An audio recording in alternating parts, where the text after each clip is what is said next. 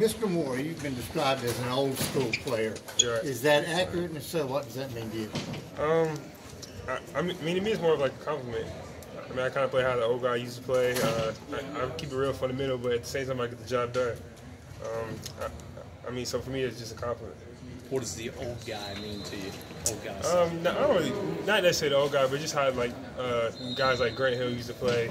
I mean, Kawhi Leonard kind of has that game today. I mean, so just that type of feel of the game. I mean, I kind of slow it down for myself. I mean, kind of play the pace I know how to play. Coach K said that your game was versatile and that he's trying to get you to understand that and wants you to play that role. What has he said to you about that? Yeah. I mean, really, he kind of just wants me to step in and kind of play how I play. I mean, he knows that I can do it all on the floor. I mean, for me, I know I can do it too. So, I mean, whether it's defending, scoring, getting my teammates involved, doing whatever needs to be done to win.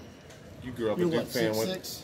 Yeah, 6'6". I've heard that you can defend any one of four positions. Right. Is that accurate?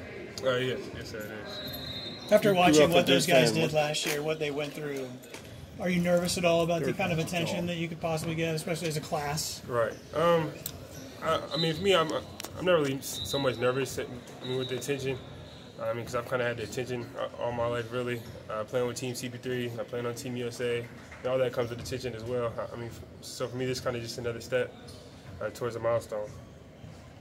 What's it mean for you now, you know, about a month out from enrolling in at Duke, growing up a Duke fan, and being around all these guys that used to play? I mean, like you said, I'm just growing up a Duke fan, so for me, this is just a dream come true.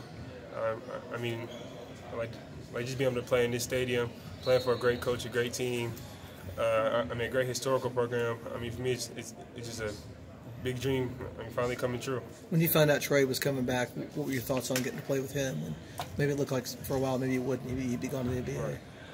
When I heard he was coming, I was really excited for him. I mean, he did what was best for him. And, I mean, I feel he made us a lot better. Him coming back was a huge piece for us. And, I mean, now I think we can make a lot of noise this year. What are you most looking forward to as far as the process leading into your freshman year here at Duke? You know, off season, you know, you guys bonding and all that. What are you most looking forward to? Really, everything that comes with it. All the team activities that we're going to get to do. All the time we're going to spend together here in the dorms, in the gym. Playing games of one-on-one.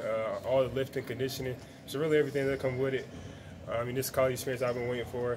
I mean, for me, I'm just excited to get going. I'm curious to know, what does the brotherhood mean to you for somebody who, you know, you're not official in it yet, you know, until you have that first game where you step on campus as a freshman, but what does it mean to you right now as far as the role it played in you coming here and recruiting and all that, and what it means to you right now? I mean, like, if you just look around right now, you'll see maybe at least 20 guys who played for Coach K before. I mean, so that's the big thing right there. I mean, for me, like on my visit when I was here, Grant Hill was back. Just different guys in the Hall of Fame, things like that. I mean, so just every time they coming back, it's kind of like the brotherhood for me. Maybe not exactly the